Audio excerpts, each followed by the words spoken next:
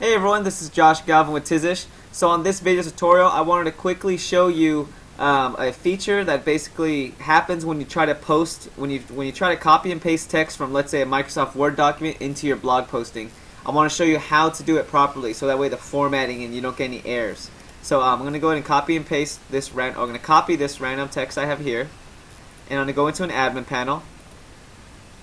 Alright, so here I am in a regular posting screen, and see this part here where your actual post begins. You put your title, then you put your body here.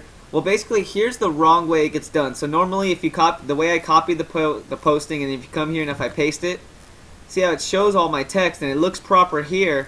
However, if we go, you don't have to do this part, but if you go to HTML, you'll see all this coding here, and basically all this stuff, all this extra coding is what makes an error when you copy and paste from Microsoft Word or other documents like that. So what you need to do is paste it so it doesn't bring in all the extra code that Microsoft Word carries. So what you do is the following.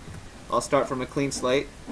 So you're here. What you do is click on this button that says paste as plain text, and then now you paste your codes in your WordPress your Microsoft Word document into here. Then you press insert, and now you'll have a clean version of all your text. So as you can see here, now the text looks cleaner.